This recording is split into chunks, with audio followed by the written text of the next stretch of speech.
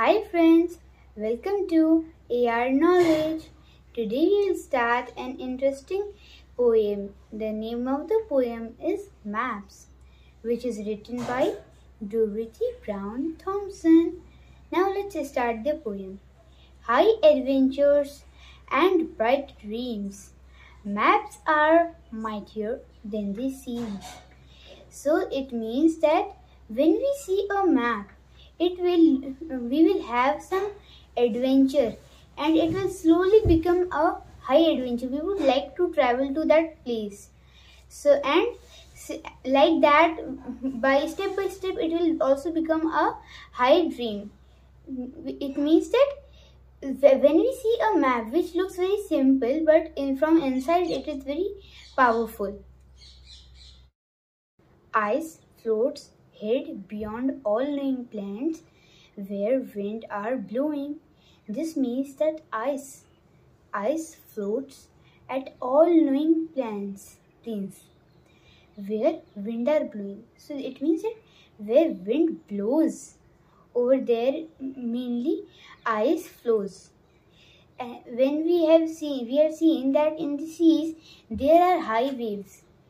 Yes, they can be caused due to low tides and high tides, but still there is a lot of percentage of wind also, due to which there are high waves conducted in the sea. So this means that it is very necessary that if there is wind or there, ice can float very easily. Train maps, road maps, maps of wind and weather are taken all together. This means the common thing in these three kinds of maps are that they are maps, right? We can know about the surroundings, environment, and places. Maps are really magical wands for homestaying and vagabonds. This means that maps are magical wands for homestaying and vagabonds together. So now you may have a question that how can be a person a vagabond and as well as a homestaying at the same time?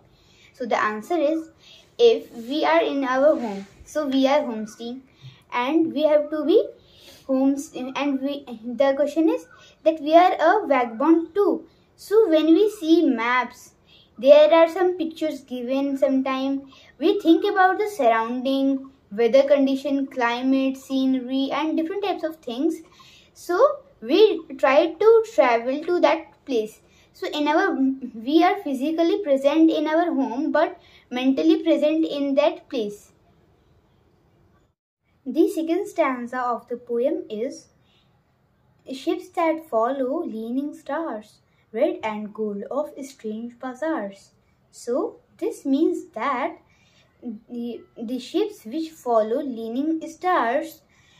So do you know friends, in olden times there were no maps. So if a ship had to travel from one place to another by sea route, so what it had to do? The thing it had to do is to follow stars. By following stars, it had to go from one place to another and distribute the money or any item which it is carrying, such as it is said that red and gold of strange bazaars. Over here, red and gold is referred as very precious materials such as gold, silver, ruby, and many more things.